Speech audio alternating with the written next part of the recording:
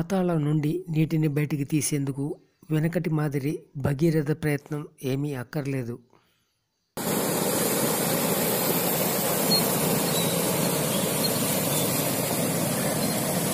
పూర్తి వివరాలు చూసే ముందు మా ఛానల్ని సబ్స్క్రైబ్ చేయడం మర్చిపోకండి.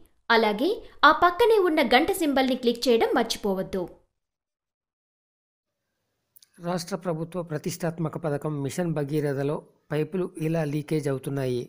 వేములవాడ మండలం నంది కమాన్ సమీపంలో మారుపాక మూలమలుపు వద్ద మెట్టిపల్లి మండలం వేంపేటలోనూ భగీరథ పైప్ లైన్లు లీకేజ్ అయి ఇలా వరద నీరు పారుతున్న దృశ్యాలు కనిపించాయి.